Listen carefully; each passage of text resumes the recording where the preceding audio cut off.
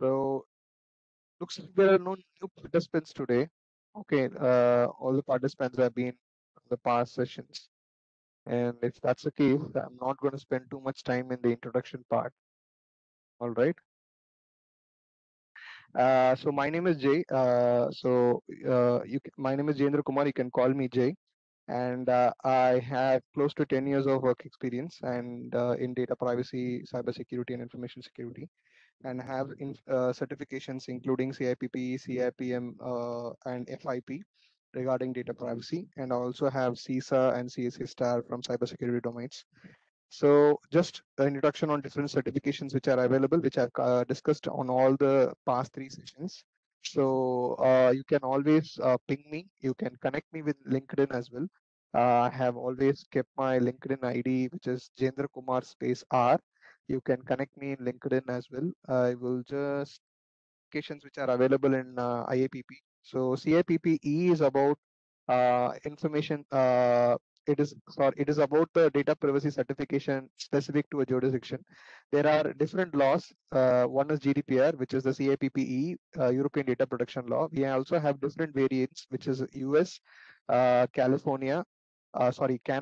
and Asia. So there are the four different variants. So why should we go for CIPPE is because that's considered as a gold standard in the market, and it really helps a candidate to understand how you will interpret a legal requirement and apply to your office environment. It's one of the very important foundation element of building a data privacy career. CIPM is a Certified Information Privacy Manager course.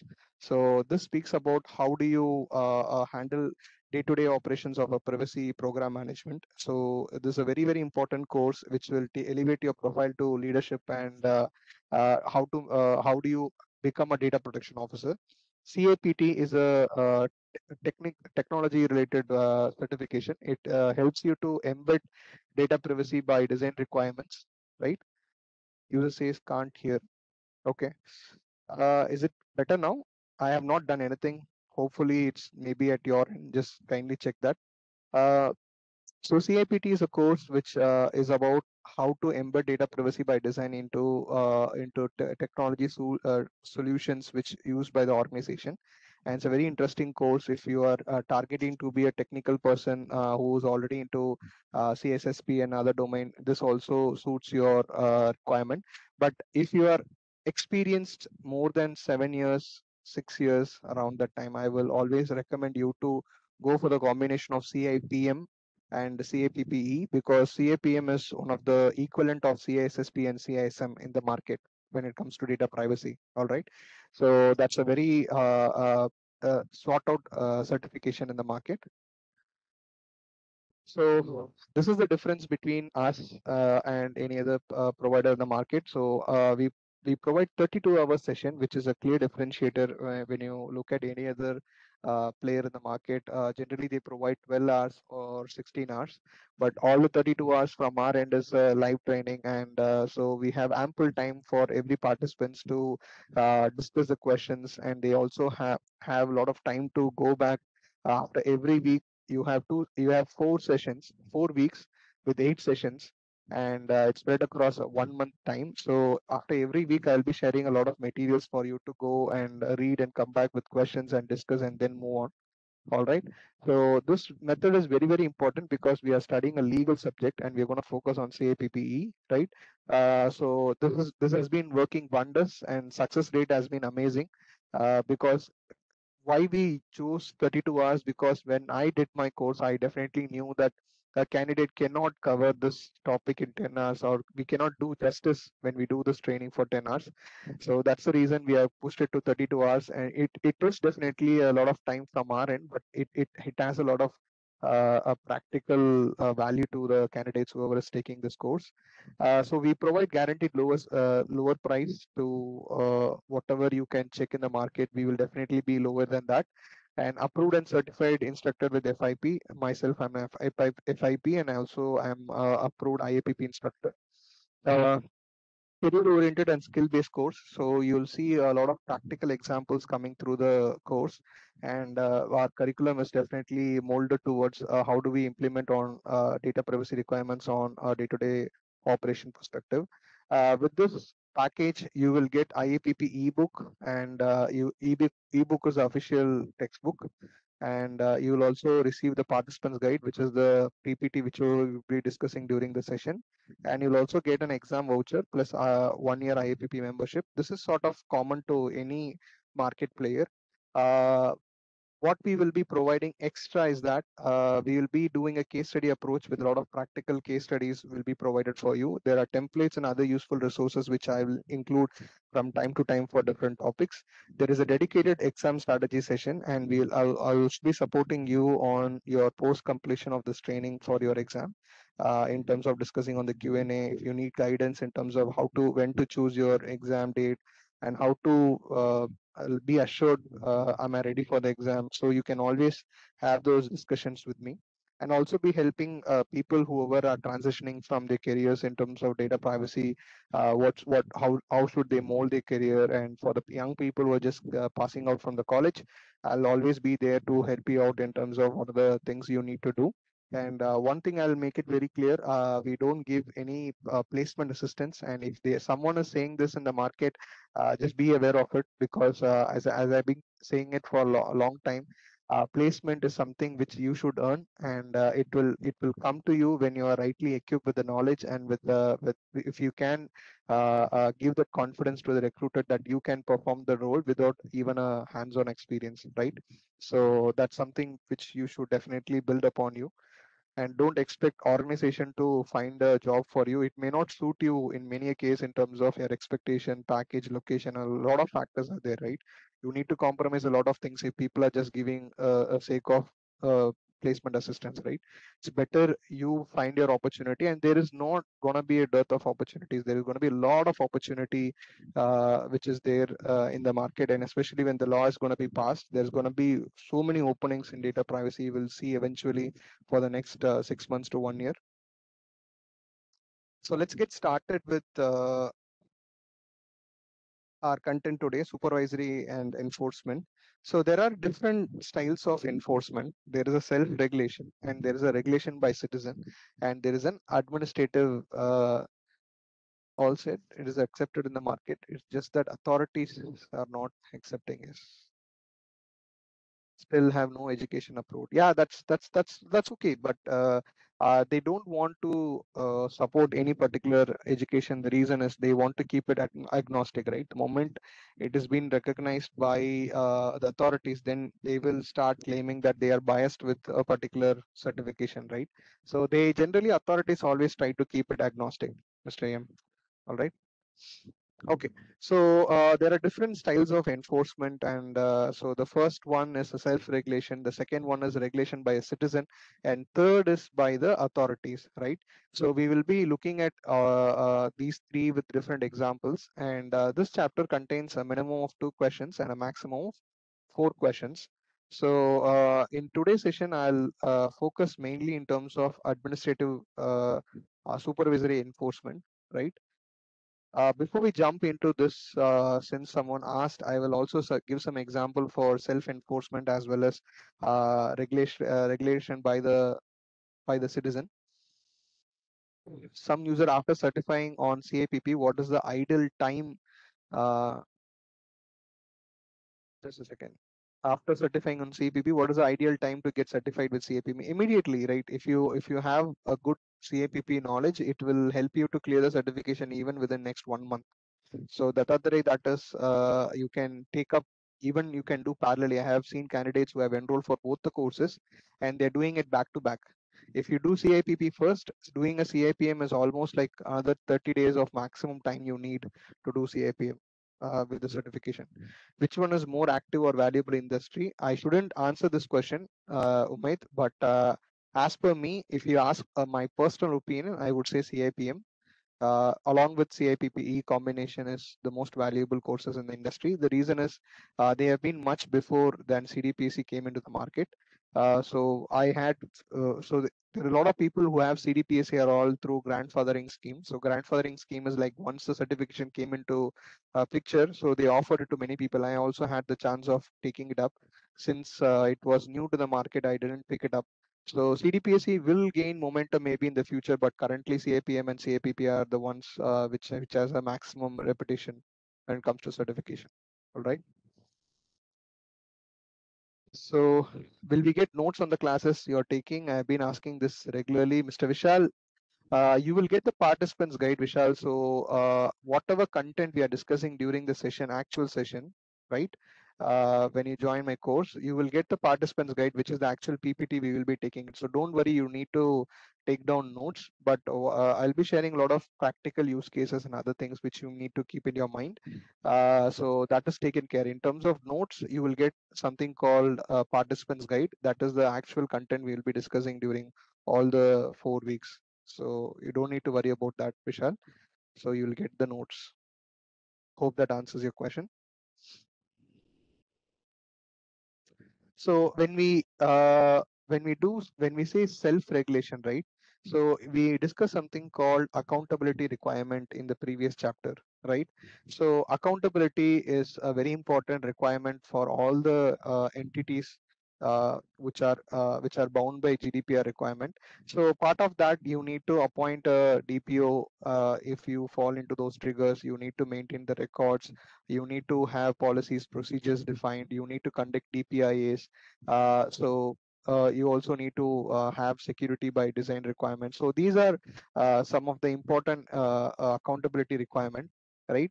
And also you need to ensure you have a proper international data transfer instrument, right?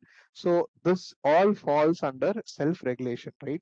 Ensure that you don't expect someone to come and question you. Either it could be a data subject or it could be the enforcement authorities, but you yourself be active in terms of ensuring that you are compliant. So that is predominantly self-regulation, but this is not taken lightly by organizations since there is a heavy penalty which is associated by the breach of accountability requirement.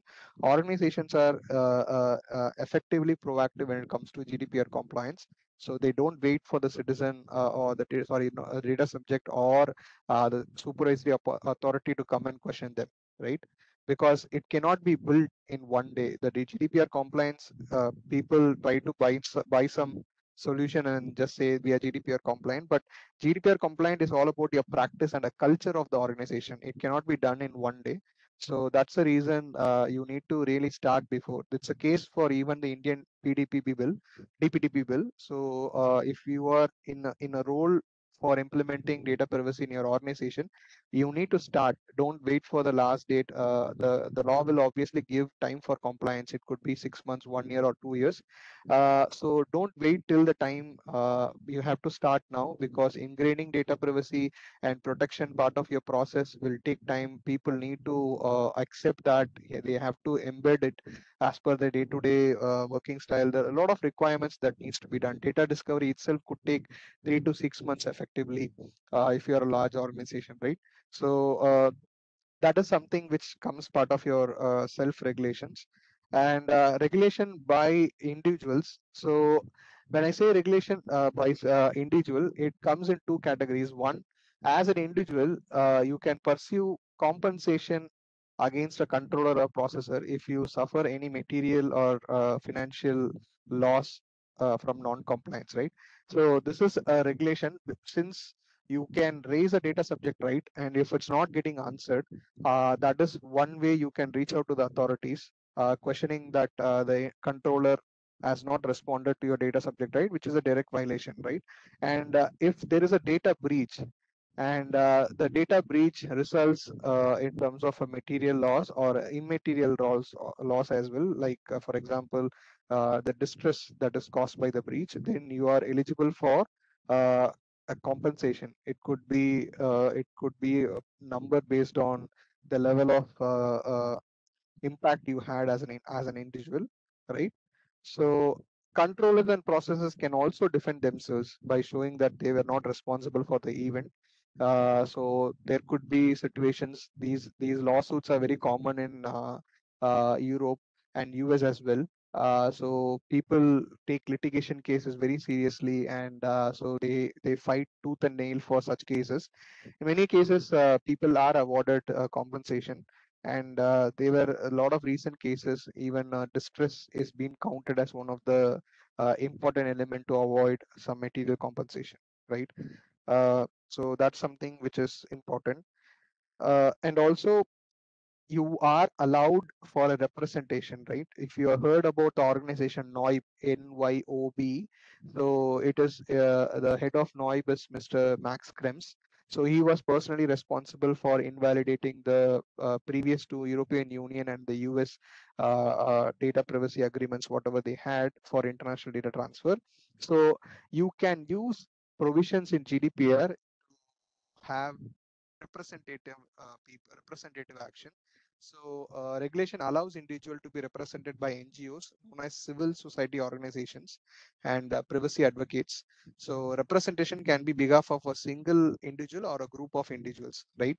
So that is something which is happening quite a lot in the GDPR regime. People who are not don't have that legal background, or people who do not have the strength or time to fight such cases can approach an NGO to fight for them.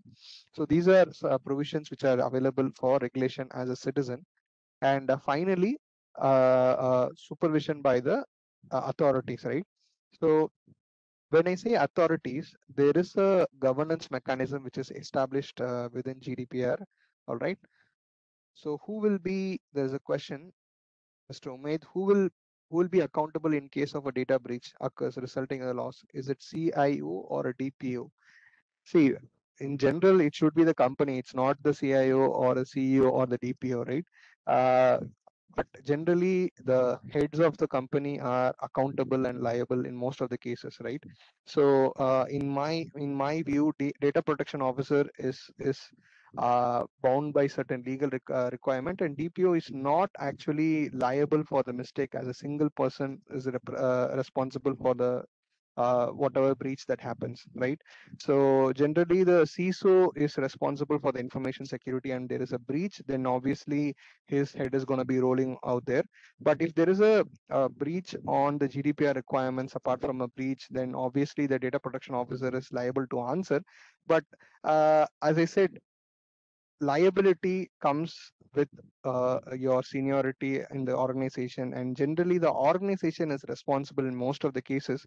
And generally they have liability insurances also signed by the top people to protect from them in case if someone the company or any other case they want to sue them personally. So that is also something which I've seen a case, right? uh, Tuba, I'm not changing the slide because my slide generally is going to start with the point number 3. I'm just trying to cover point number 1 and 2, which was not part of my agenda. Since someone started asking questions, particularly about are we going to cover in certain areas. So I thought I will cover those topics. All right. So when it comes to administrative supervision and enforcement, there is a governance mechanism which is established in GDPR. So there are 27 member states, and each member state has a data protection officer. Sorry, I'm saying data protection authority. All right. So there is a DPA, data protection authority, and we can also call them a supervisory authority. Both means the same. And so they take care of the data protection decision in terms of authorizing a code of conduct, authorizing a certification mechanism, looking into investigation, providing consulting to the organizations within the country, right? So all the 27 data protection authorities are a part of a group called European Data Protection Board. So they are all represented by, they are governed by an institution which is on top of the DPAs, which is EDPP, okay, which is European Data Protection Board. So what is EDPP? EDPP comprises all the 27 data protection authority, and they choose their head. And so EDPP is a successor of a previous organization called WP29, which is Working Party 29. All right. So Working Party 29 was a formation organization formed under the previous version of GDPR, which is called as 1995 directive. All right. So why we are discussing this? This is all about the governance mechanism within GDPR. All right. So how does action taken when there is a particular breach scenario? okay, and it impacts multiple people across member states, right? So in this case, how do the responsibility be shared? How does a overarching decision is taken? It's a bit a complicated topic. We need to understand it very clearly. All right. So I'll explain that. For example, we have one entity, right? And that entity sells car across different member states. Like there are 27 member states. Let's take they sell car across 10 member states, which are basically 10 different countries within the Europe, correct? So in that case, every country have their own authority, and every authority have their powers defined by the GDPR, right? But there is a breach in that company, and because of international data transfer, it could be any reason, and the people are data subjects are affected across different countries, right? So in this case, how does GDPR have created a governance mechanism to deal such cases, right? So this is what we're going to see in topic number 3, right?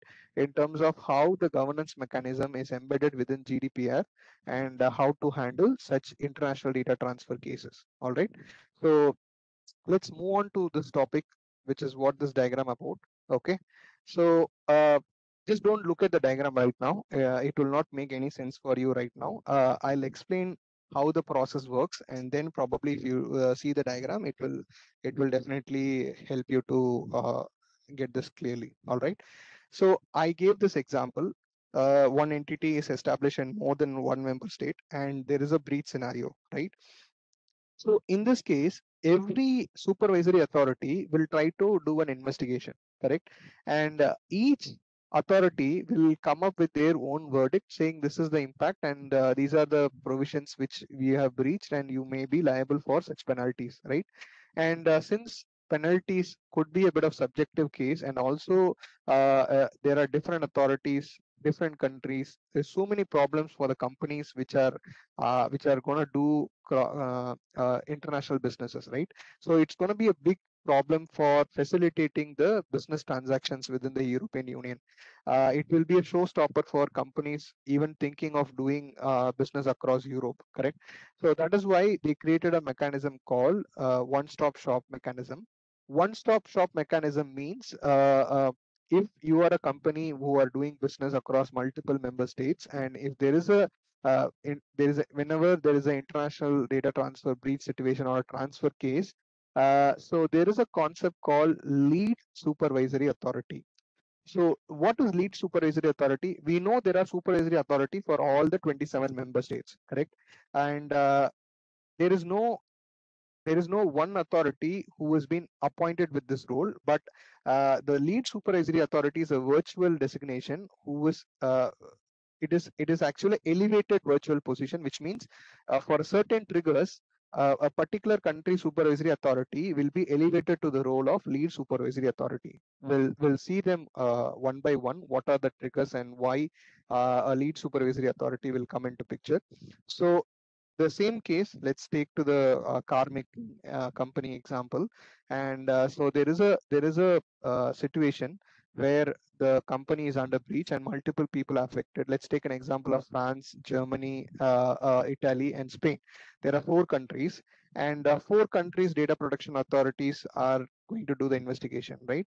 So in this case, there could be different verdict and it will have different impact on the organization. It has multiple subsidiaries, right? And when lead supervisory authority kicks in, as I said, whenever there is an international data transfer breach and transfer issues, lead supervisory authority comes in because of one-stop shop mechanism.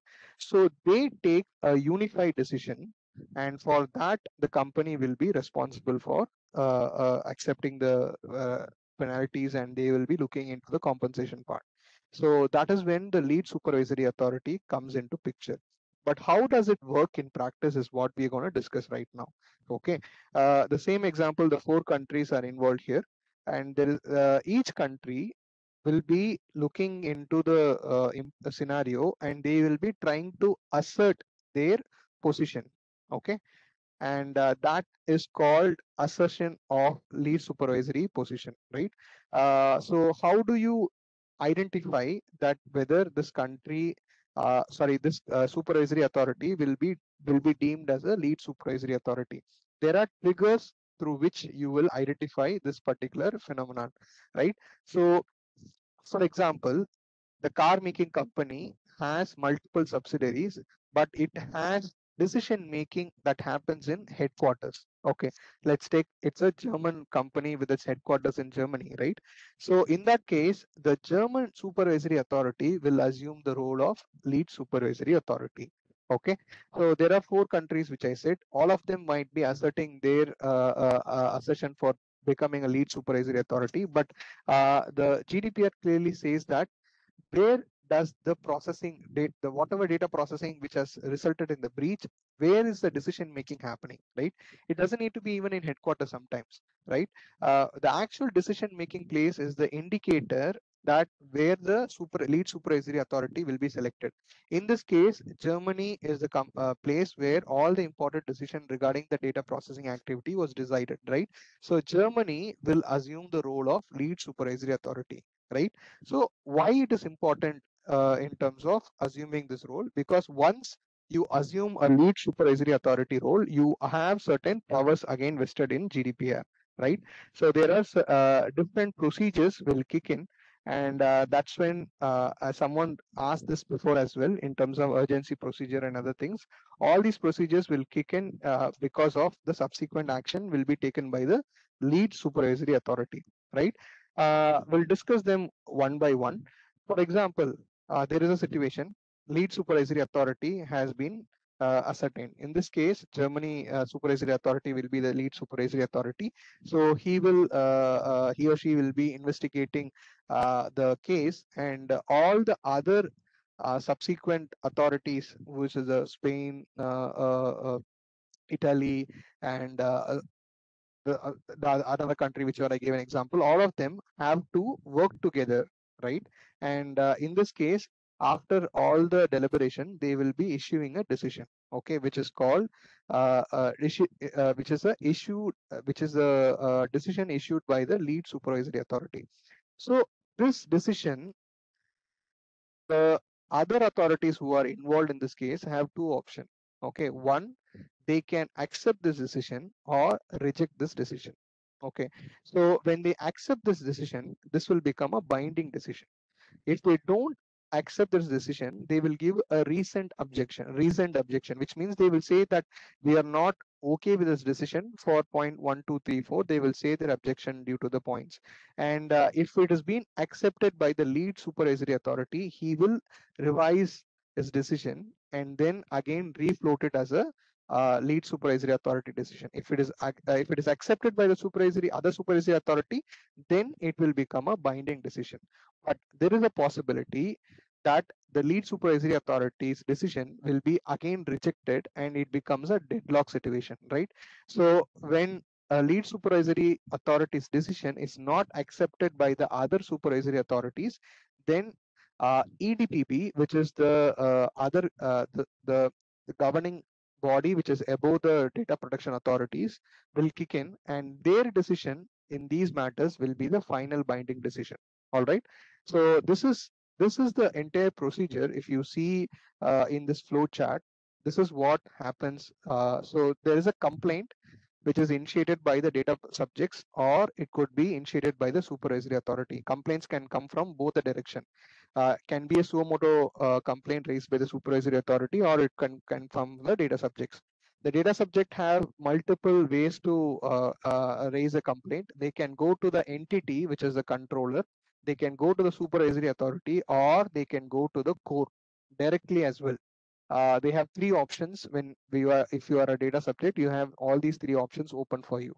And in this case, so even if you go to the supervisory authority or the court, possibly the investigation will open up, and there is a lead or non-lead supervisory authority will come into picture. So then assertion will happen, as I said in this case, and finally the lead authority will come into the picture, right? So for the lead supervisory authority, when he takes a decision, there are 2 options. One, it is either jointly agreed upon or it is not jointly agreed upon. Okay, so when they are jointly agreed upon, that becomes a binding decision. and if it's not jointly agreed upon, then there are subsequent action will be taken. But in each of these case, all the parties, which are basically the supervisory authority and the data subjects, will be informed, right? So when the decision is finally agreed upon, the parties are informed. If it is not agreed, the ADPB resolves any disputes, which is the final flow of it. When I say non-lead track, it may be a case of a particular country, right? So which doesn't involve a lead supervisory authority concept. So this is the two parallels that lead supervisory authority will come into case when the breach scenario involves more than one member state, and non-lead channel will open up when it is for only a entity which is only within that particular country, right? So the flow is almost the same, but when it comes to the concept of lead supervisory authority, these are the different governance mechanism which are embedded. Now, someone was asking the different procedures which are available in terms of acting, in terms of supporting this.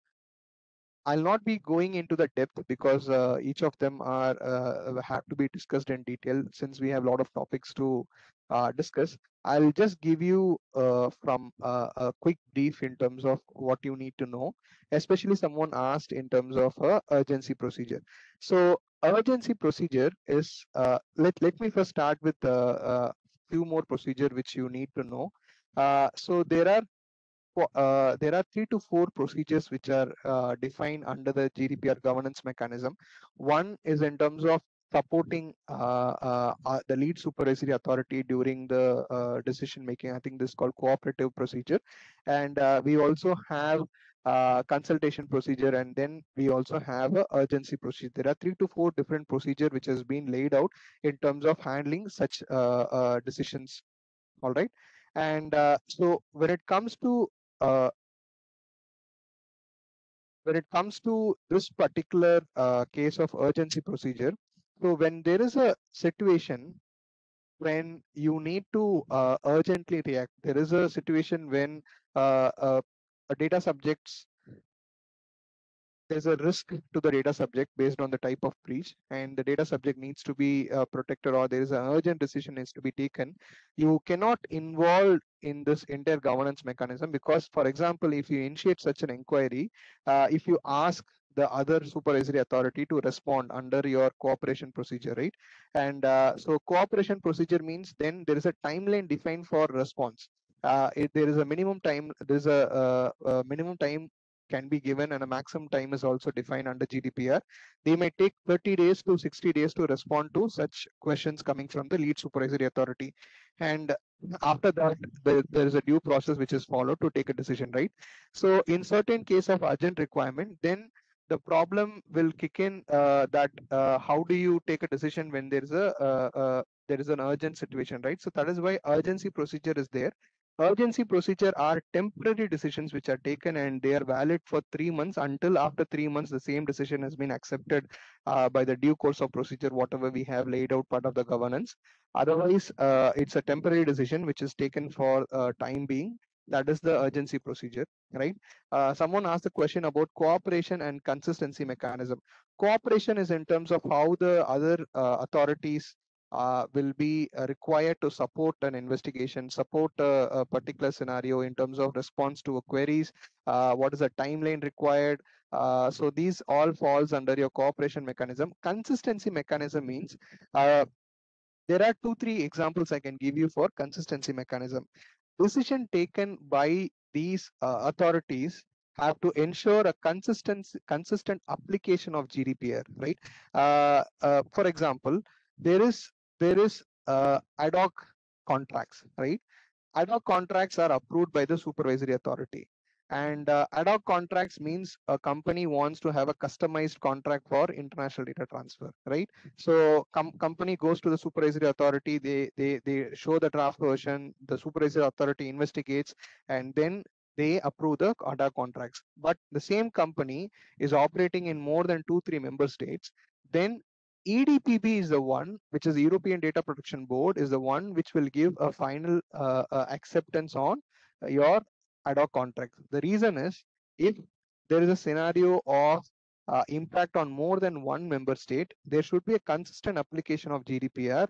So ensuring the consistency is a very important a requirement of all the authorities, starting with supervisory authority and the EDPP, finally the European Commission.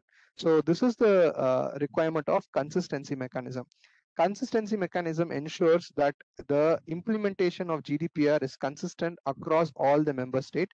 That was a main significant problem we had with the previous version of European data protection law, which is 1995 directive. In 1995 directive, it was in the form of a directive, so it had an issue that it left the implementation decision making with the supervisory authority. So that had a lot of discrepancy when it comes to interpreting the requirement and implementation of the requirement. But now under EDPB consistency mechanism, whenever there is a case which is affecting more than one member state, definitely the consistency mechanism will kick in terms of ensuring that there is a uniformity when it comes to application of GDPR. I hope that answers the question, Chai. How does auditing happen with regards to the work performed by the DPO? Is it general, very specific, or do CISO and DPO in silos work together in the same company? Is DPO responsible for implementing the technical controls like CISO? Dattatreya, I think you are in the pursuit of becoming a DPO. I can see a lot of questions particular to being a DPO. So the work done by the DPO is audited by, again, in the same chapter, we have three different powers vested by the supervisory authority. So basis that, there is definitely inquiries can be conducted. So I'll tell those three powers which are vested by the law.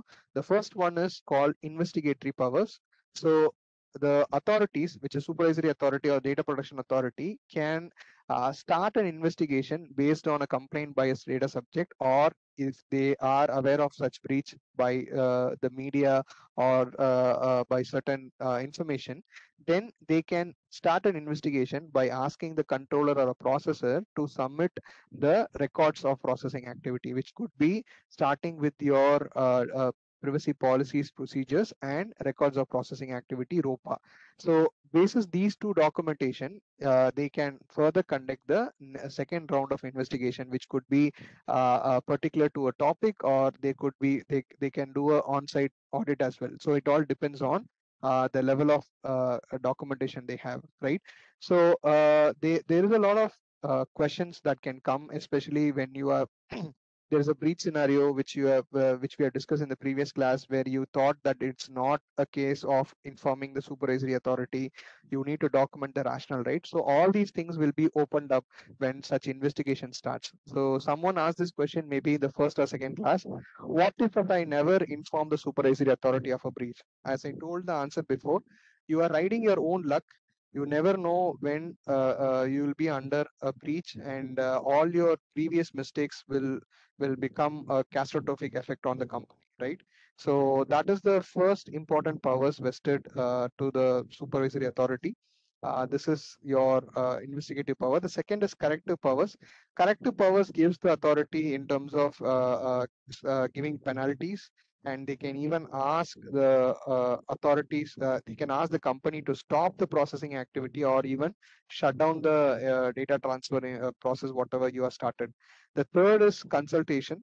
Consultation is whenever, for example, we discuss in DPIA, whenever you are not sure about the residual risk, and the residual risk is still existing after all the controls you have implemented.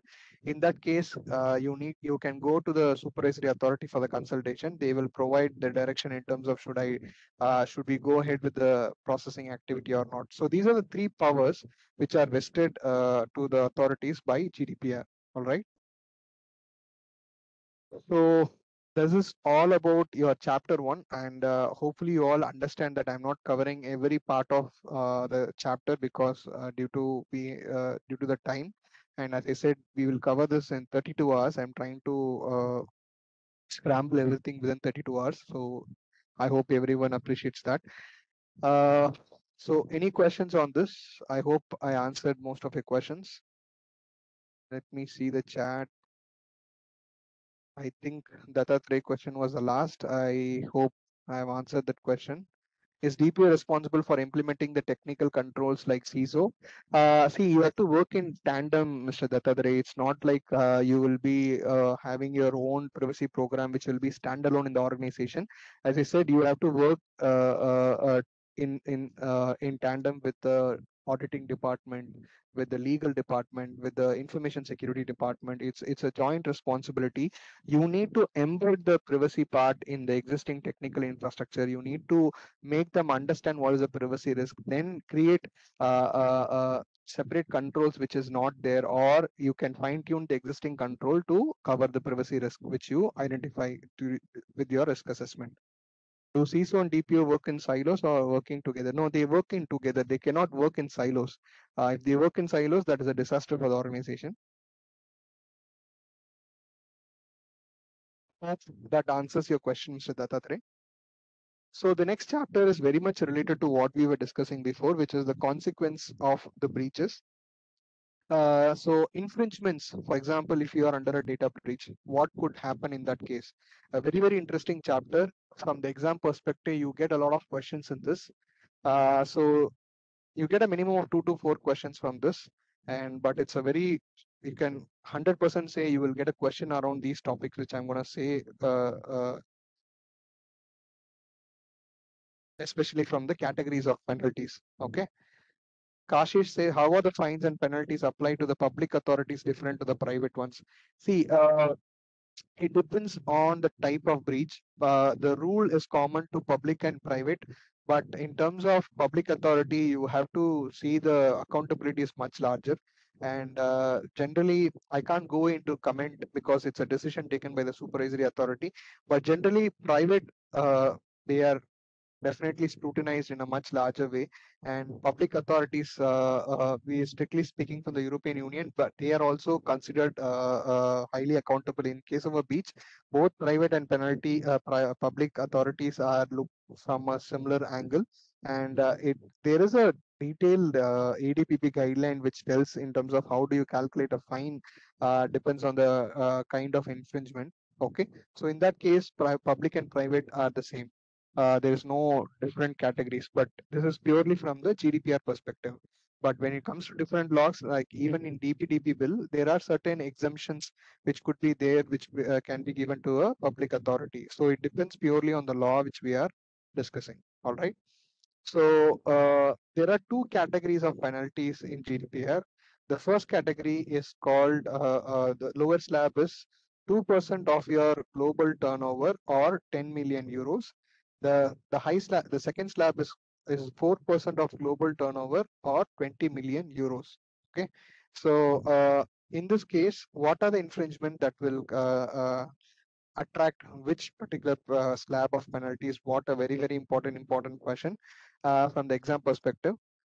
So generally what I say to any candidate is that remember one slab clearly, and for that could be the higher slab. Okay, so any violation infringement that disturbs the foundation of GDPR, you most probably get a highest penalty. Okay, so what are the foundation of GDPR? The principles of GDPR, the 6 principles which we discussed, right? And if you violate any of the 6 principles, so in fact, with accountability, it is 7 principles. So if you violate any of the 7 principles, you will definitely attract the maximum penalty. Okay. And second is data subject rights. The very reason of coming with any data protection law is to empower a data subject.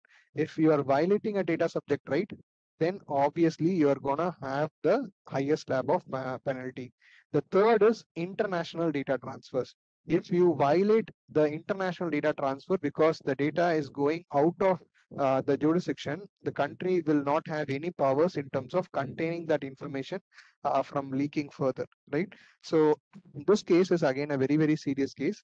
And the fourth is, for example, there is a investigation that opened by the supervisory authority, and they are asking for you to submit documents, or they are given some measures for you to do, but you are not obliging with those requirements, then this will also attract the maximum penalty.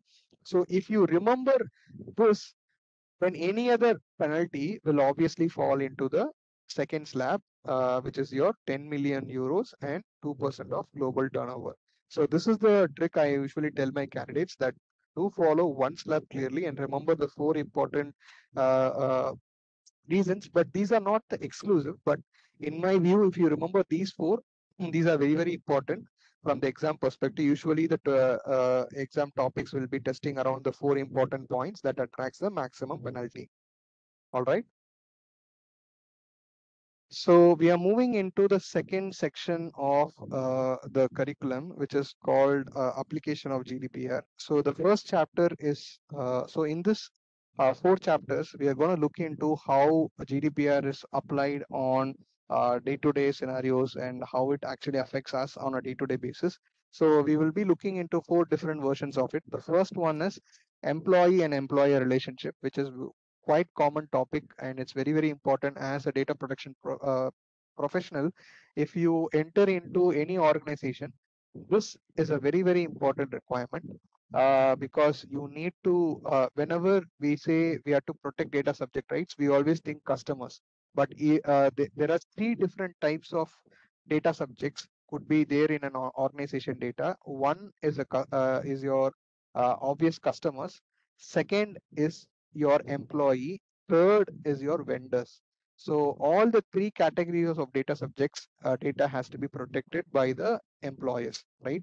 So when it comes to employee-employer relationship, there are certain very unique facts which you need to be aware of, and there is something very, very important from the exam perspective also. I will discuss few things. This particular chapter will have minimum 3 questions and maximum 5 questions. So when it comes to employee-employer relationship, one important aspect is which lawful basis you can use to process employees' data.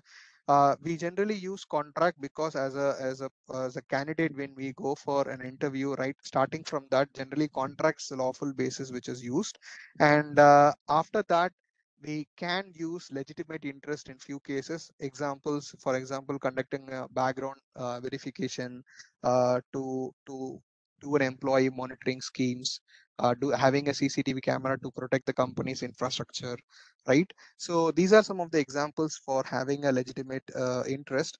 There could be a case of using consent as well, but generally consent is not used or seen as a valid lawful basis when it comes to employee employer relationship. The reason is, if we discussed before the attributes of consent should never be pressurized or forced by the person who is collecting it, right? But in most cases, if it is being collected by an employer from an employee, then it is not a freely given consent, because in many cases it's a forced consent. That's the reason consent is not accepted in most of the countries as a valid lawful basis.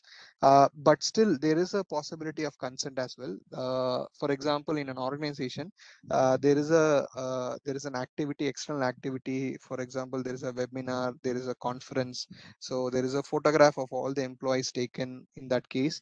And if they want to publish that photograph in the website or in a journal, in that case, you can take a specific consent. Consent usually taken when it is away from the natural course of your employment contract. Only in those cases you can take consent. In other cases, mainly your employment contract will serve the purpose. All right. So when it comes to goals of workplace surveillance, there is a lot of important activities which you need to be aware of whenever we do. I'll give you an interesting use case. Uh, we'll start with that and then go into the contents which are mentioned here. There was an employee, and he was actually using the internet to surf some of the sites. Let's take a social media website, and he happened to click some link, and then he was surfing along with the links. And what happened is, eventually he landed in a page which is not accepted by the organization acceptable use policy, and he violated by opening a website which is actually not acceptable. So in this case, the employee was fired from the organization, and the employee actually went to the court demanding that his firing was not a valid, is not valid, because what reasoning he gave is that when he joined the company, he was not informed that his activities are getting monitored. that he whatever employee monitoring activities which is being created by the company is not being duly informed to the employee. So the court heard this case, and finally it accepted that it is a valid case, that the employee was not aware that he will be monitored. That's the reason he was actually committing that error. It's a human error, end of the day, right? Although his action is not acceptable from an ethical perspective, but company rules has to be very clear, right? So whenever an employee joins an organization, there should be a clear onboarding notice which says what are the different employment monitoring schemes that happen. You need to take a part of acceptance in the employment contract, right? Including having a CCTV camera, monitoring your time in, time out, monitoring the employees' activities in the organization assets. It could be monitoring whether you're clicking a social media website or you're trying to click a link which has been banned, which is blacklisted by the company. So there's a lot of things that comes part of your employment monitoring, right? So this case is a classical example where the employee benefited by the organization not having a robust practices in ensuring that employees are informed the day they step in the organization, what are the do's and don'ts, and in terms of what data is getting collected from them, part of the employment contract, what are the activities which are conducted in terms of surveillance, right? So this is very, very important when it comes to employee-employer relationship. Having a detailed notice and informing what data is collected from the employees. So goals of workplace surveillance is to protect the office assets. That's the reason I said it's a legitimate interest, and secure sensitive and corporate information, track your employment productivity, and keep your workplace secure. What are the risk of surveillance? Lawsuits from employee, basically if they are not being informed about it. And second is reputational loss if the company is doing covert surveillance. What is covert surveillance? For example, there is a CCTV camera. Obviously, people can see there is a CCTV camera, but there are hidden cameras, which is possible.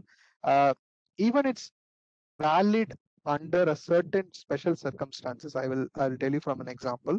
For example, if it's a bank and an employee has been suspected of doing a financial a fraudulent activity, and the company wants to catch this person red-handed, what they can do is they can go to a law enforcement agencies and take the permission to do a covert surveillance, which means they can have a hidden surveillance activity of what this person is doing, and they don't need to inform about this to the employee, right? So this is an example which is valid to do such actions, but it has to be done after taking appropriate approvals. Okay.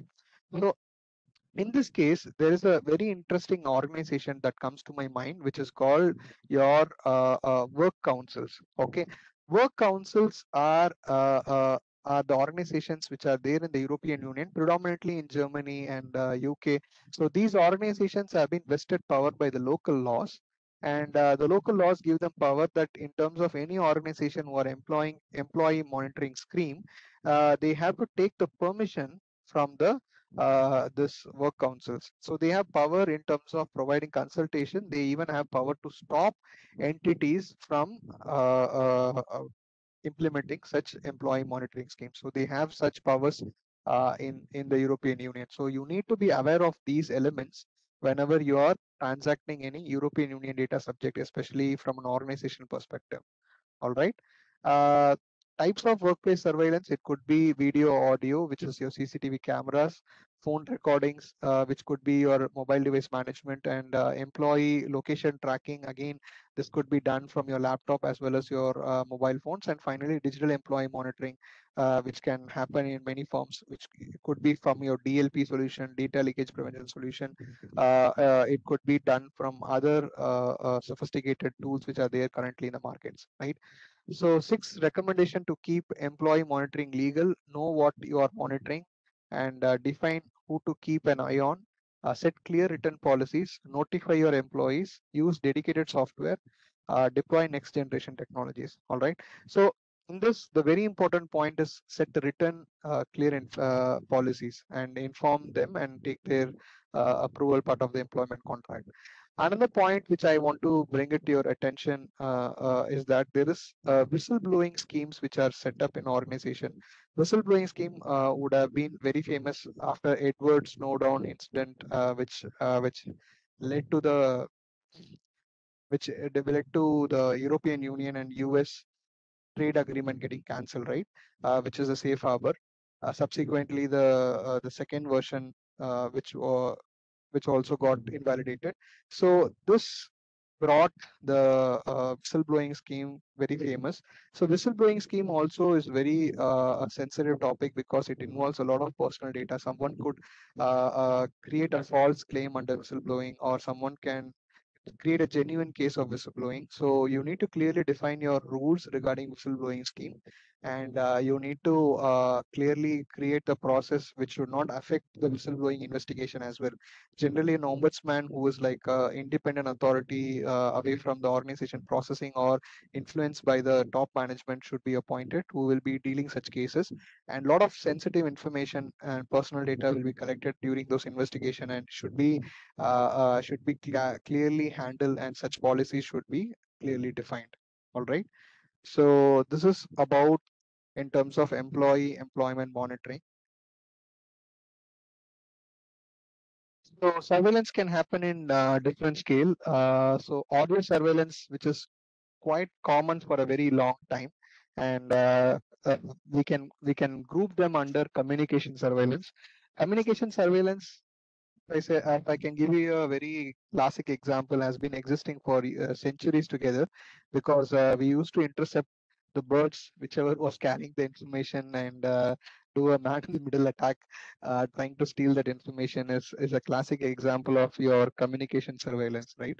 So communication surveillance in the latest digital age happens via phone tapping, or listening to the VoIP, which is voice over internet protocol, or listening to the devices, which is room bugging.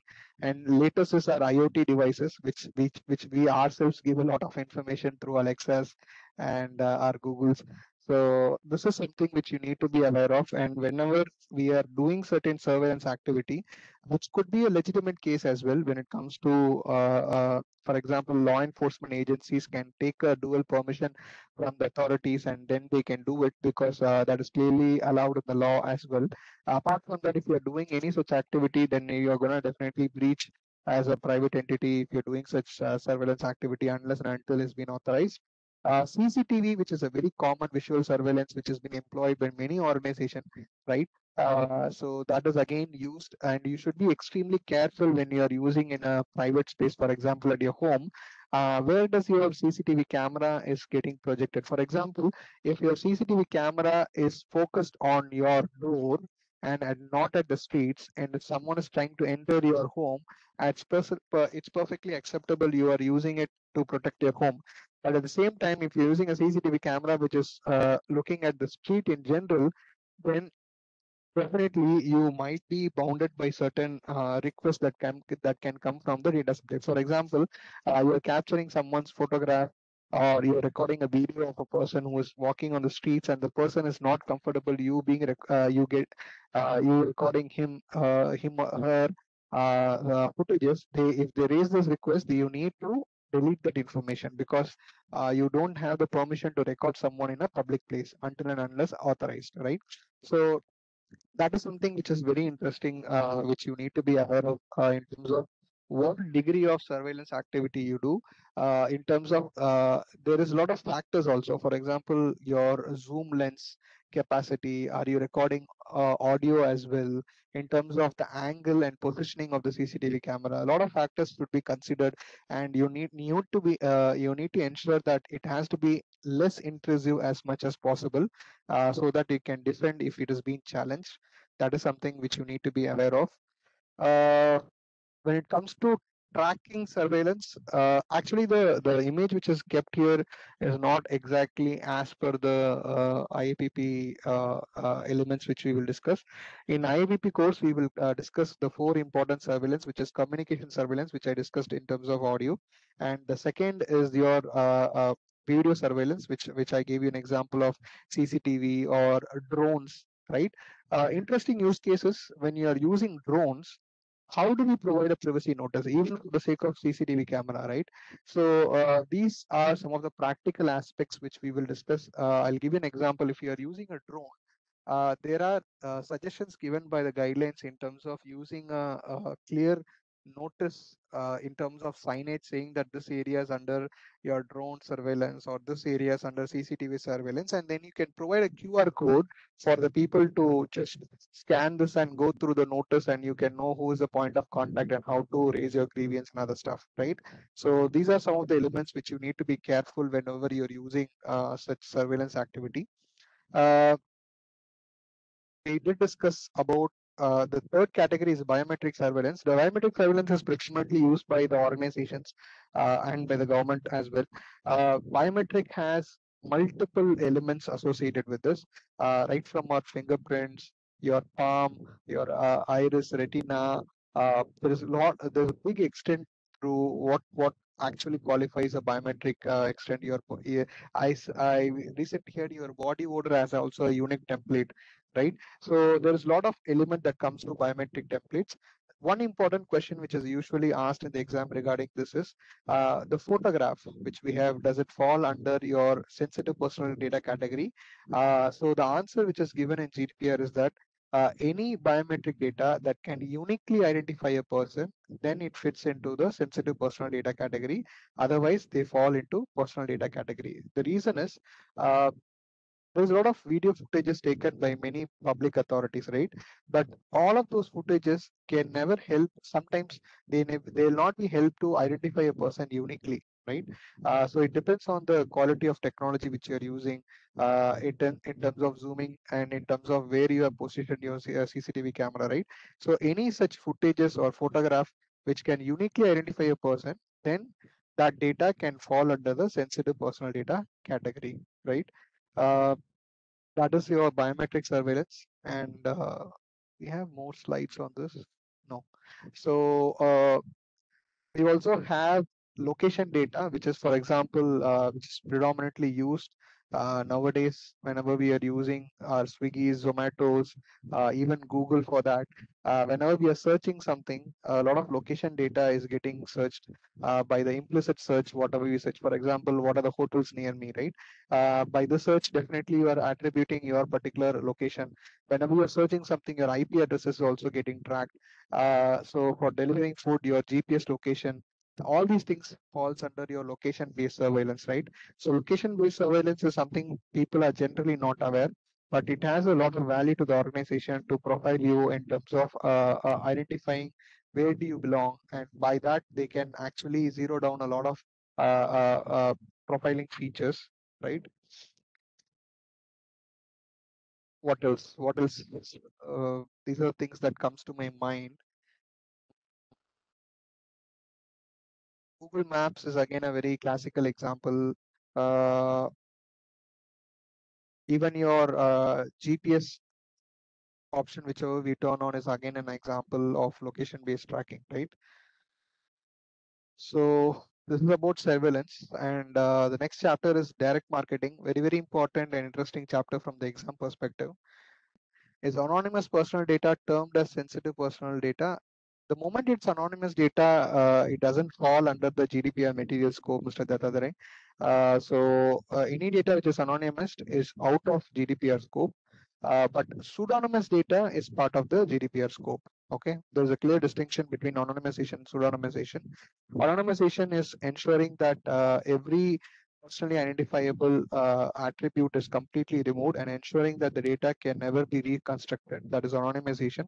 Pseudonymization is temporarily removing the PI attributes and keeping it in a different place, and so it can always be reversed with the management. They can always construct the data again. So that is pseudonymization. Or GDPR generally suggests organization to follow pseudonymization. So you facilitate business flow. At the same time, you also protect the customers' PIA getting disclosed with the larger footprints in the organization. I think we have, this is the last chapter, direct marketing. All right. So we are moving into the last component, last topic for today's session, which is direct marketing. There's only one more chapter left, part of the employment, part of the third section. I will take that in tomorrow's, and then we will move on to the section one, which has three chapters. Section one is more of a history. I'll try to pick up few questions to discuss tomorrow from exam simulation perspective, which we can do tomorrow. All right. And there are minimum three questions and maximum five questions which you can expect in this particular chapter. So direct marketing is a very, very sensitive and important field for any organization, because it attracts a lot of eyeballs. It's one of the areas which is usually inquired or audited by the third parties or for the data protection authorities. The reason is it is usually found many organizations use very intrusive direct marketing schemes, and they violate a lot of compliance requirement. So what constitutes direct marketing is a very important and foundational question before we move on. So let me give you a use case. For example, a website is there, it's having an advertisement, or there is an advertisement on a public media like a TV channel or an internet, wherever you see such advertisement. Those advertisements are not example of direct marketing. So direct marketing means a particular message which is crafted to an individual, and it is solicited only for that individual. Then that is called direct marketing. Direct marketing are targeted advertisement based on certain behavioral traits. For example, today if I go and search Amazon Adidas shoes, then I get an Adidas shoe wherever in the form of cookies. I see an advertisement which comes through wherever website I visit in the day, right? So this is an example of direct marketing. So direct marketing is done. There is a huge sector which is behind this. There is a big industry which generates revenue through direct marketing. So direct marketing is falls under the lawful basis of legitimate interest. Whenever we do any legitimate interest based processing activity, we clearly understood that there is a right to object by the data subject, right? So whenever we are using legitimate interest, we need to be dually sure. One, is it a valid legitimate interest? So you need to do a sufficient documentation ensuring the necessity, proportionality, and adequacy. And second, whenever it's getting challenged by the data subject, you need to showcase that it overpowers the rights and freedom of data subject. And second, you need to always provide a form in terms of the data subject rejecting to such direct marketing at any point of time. It includes at the time of first communication and also the subsequent communication. All right. So these are some of the important nuances when it comes to direct marketing. There are different forms of direct marketing that can happen through your email, SMS, and MMS, which all falls under your digital direct marketing. There is fax, there's location-based digital marketing, there's online behavioral advertisement. All are different elements of your direct marketing. Why we are looking into different perspectives here? Because direct marketing not only triggers GDPR, direct marketing also triggers multiple laws, and it's one of the very complex topics. It also triggers your consumer laws. It also triggers something called e-privacy directive, because the material scope of e-privacy directive and GDPR has a commonality in the form of cookies, and that's the reason it triggers multiple laws as well. So that's the reason whenever you are doing direct marketing activity, as a data protection consultant, you need to be absolutely sure in terms of what are the different legal and regulatory requirements, and ensuring the compliance of it. So regarding this chapter, there are a lot of practical elements which you need to look at.